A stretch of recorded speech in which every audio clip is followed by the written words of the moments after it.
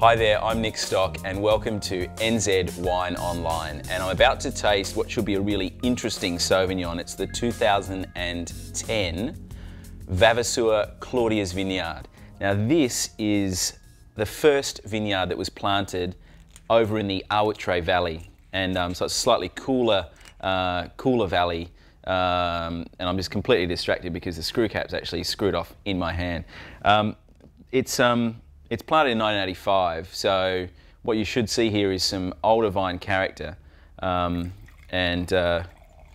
you'll also note that it's 2010, and most of the other wines that we're tasting at the moment here at NZ Wine Online are 2011.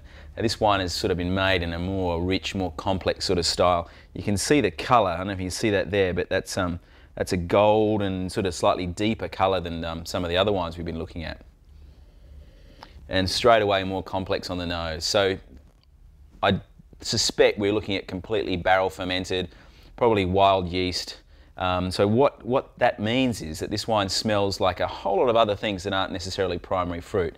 So we've got hazelnuts, we've got sort of lemon pith, we've got some sort of mealy, biscuity notes as well, and some sweet spice. There's a little bit of creaminess. And below that, some grassy notes, some cooler, sort of more herby, sort of grassy characters of Sauvignon here.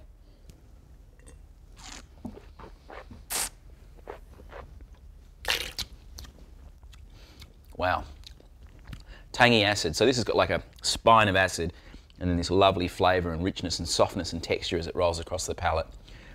Really complex style. Nice little creamy finish. Bit of lemon, like lemon butter or lemon curd, quite savoury, quite dry, really lovely wine. So what you've got there is a much more complex style of Sauvignon with all that winemaking.